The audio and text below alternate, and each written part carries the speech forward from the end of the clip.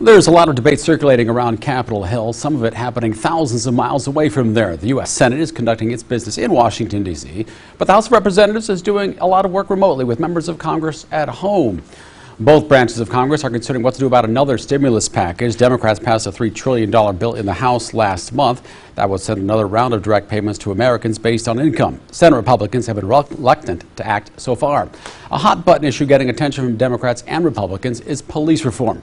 It's an immediate response to the death of George Floyd. Activists have been pushing change for years regarding the mistreatment of minorities. Now let's compare the plans from House Democrats, Senate Republicans, and the President's executive order this week. Democrats call for banning the use of police chokeholds. The Senate and President would provide incentives for banning the technique. Democrats would limit qualified immunity, and that prevents officers from being sued for misconduct. The Senate and the President maintain qualified immunity. The Democrats would also create a national registry for police misconduct to track officers. The Senate and the President's plan stops short of that and promotes information sharing to keep troubled officers from moving from department to department. It's certainly a wild last year in office for Iowa Congressman Dave Loebsack. We talked about these issues in a conversation earlier this week. Well, Congressman, police reform, now the hot topic for Democrats and Republicans on Capitol Hill. Each party put forth plans that are significantly different. They differ on the approach to chokeholds and qualified immunity, for example. Given these wide differences, why should Americans expect anything different than another stalemate on Capitol Hill on this issue? Well, that's a great question, Jim. Look, I think that the country is ready for reform. There's no question that this movement has touched a chord among the American people. Not everyone, but I think the vast majority. Again, I want to make sure, and I have talked to the law enforcement folks in recent weeks, I want to make sure that they know and that the country knows that, you know, look, the vast majority of our law enforcement folks are good people. They want to do the right thing. They want to protect us. They want to do it in the right way. But we do have systemic problems. There's no question. And I think most, if not many of them, many, if not most of them would agree with that. And they would like to see reforms as well. I think that the intent behind what the Senate is trying to do and what the House is trying to do is largely the same. It's just a question of difference in terms of how we get there. The administration is on board, too, in terms of reforming the system. So I don't want, again, as always, I don't want to be a Pollyanna about this. I hate to make predictions, but I think we're in a good place where we can come together and really get some meaningful reforms through. I believe we're going to be able to do that. There's a lot of rhetoric about funding police. Even the Republicans threaten to withhold federal funding for departments that use chokeholds. That's sort of an incentive. There's the argument we've heard to defund the police from some activists on the left who are promoting that. How much can the threat of losing money force real change in police agencies? Yeah, the idea of defunding, if you take that word literally, it would be the wrong thing to do. I think what most folks are referring to is somehow reforming the system, transforming the way police do their jobs, the jobs that they do, reimagining that, if you will.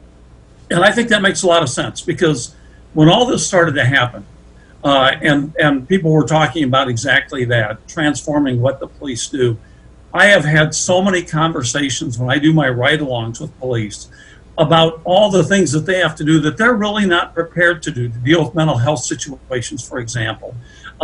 They're not trained for that. That's not something that we ought to subject them to and put them in that situation. So we need, I think, to make sure that we have enough resources for these things that the police do that they don't even want to do because they're not trained for that.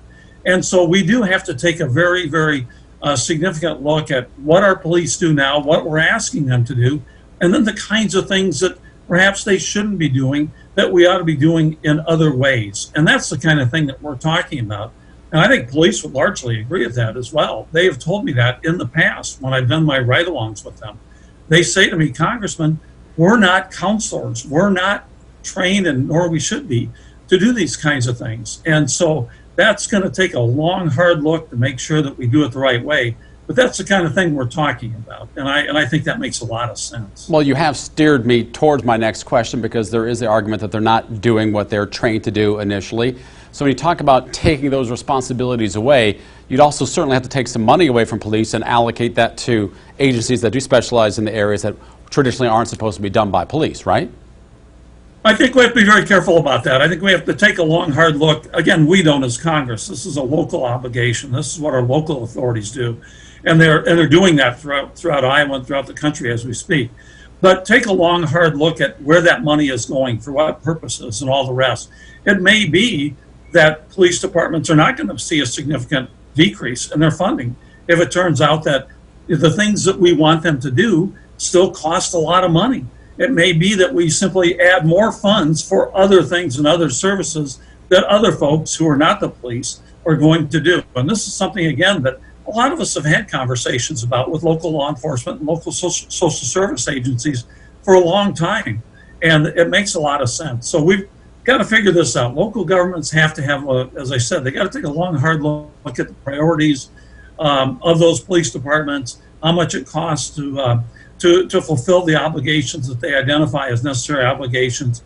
And then where it's other agencies that have to do the job and need the funding, then we're going to have to come up with that funding. Now, the federal government can help on that front. We can help with funding just as we have in the past.